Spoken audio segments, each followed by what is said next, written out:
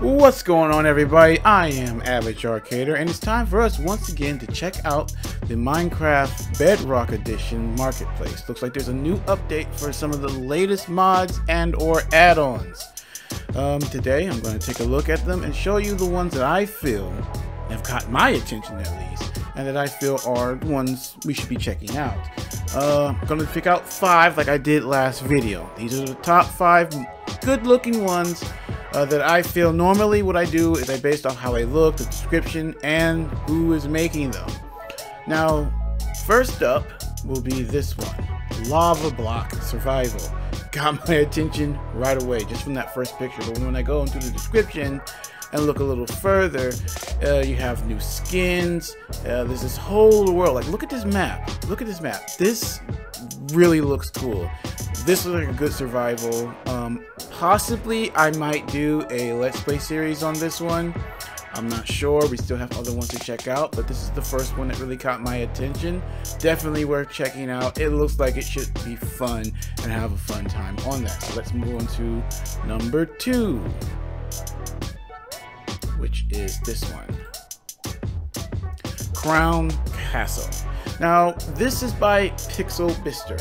I love this studio. I've done a lot of Let's Plays on their work. They make really nice, detailed worlds. Now, this doesn't have a storyline with it. It's more of a roleplay map. But in the description, it does say that there are dungeons. We've got 3 unique dungeons. It comes with custom skins, so you could have fun with this with friends. And if you want just to explore, their maps are that fun. They're fun to just explore and to see what's going on. There's a lot to see. There's a lot of hidden little items for you. Like I said, their worlds are worth just simply exploring, or even, you know, inspiring you to build your own stuff. So I would definitely check that one out. That's our number 2. Moving on to number 3. This one caught my attention right away. Kingdom of the Sky. Created by Blame the Controller. Also, it's a Pathway Studios product, which I really like. Pathway Studios. They do good adventure mods and or add-ons. And this one, in the description, it claims it comes with a fully voiced narrated story. That caught my attention. I love those, especially ones that really give you challenges, and this one is supposed to challenge you. Each individual area is supposed to have a challenge that you have to overcome to get to the next area. You're supposed to be, I guess, saving someone. I'm not sure. I don't know the full story. Maybe again, some of these I'm going to plan on either reviewing or doing a Let's Play of. Why don't you guys let me know in the comment sections down below which ones you want to see, if any. You know, maybe you have another one of the new ones you want to see. There's 39 new mods and or add-ons up right now on the Xbox. I mean, not, well, it is Xbox, on the Bedrock Edition Marketplace. Okay, moving on. This one I am for sure doing a Let's Play on starting this week. Be a Dragon by Everbloom Games. Now, Everbloom, I have done a couple of their mods.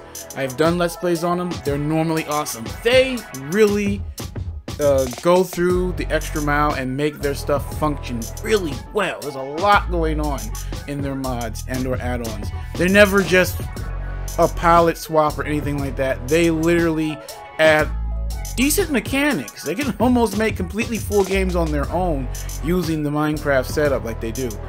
I'm normally always impressed, and I've never seen one like this where you can literally become a dragon and fly around and do things. It looks really interesting, and I definitely plan on starting a Let's Play on that. So look out for that one. Be a Dragon by Everbloom. Okie dokie. And then the last one we're going to check out today is Dragon and Castles. Now this, just like the lava survival one, this will be the first one I've checked out from this particular studio, Cubed Creations. I've never really checked one out. I've seen a lot of their creations. They never looked bad, but I've never actually, you know, played one of theirs.